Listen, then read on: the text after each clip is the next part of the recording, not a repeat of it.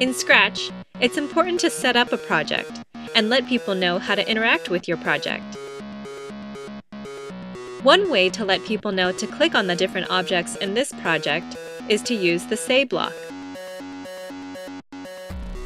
To set up my project, I can go to the Events category and drag out the When Green Flag Clicked block and snap it on top to trigger the code to start when the green flag is clicked. Now, anyone who looks at the project will know how to use it. Try using the When Green Flag Clicked block in your holiday card project.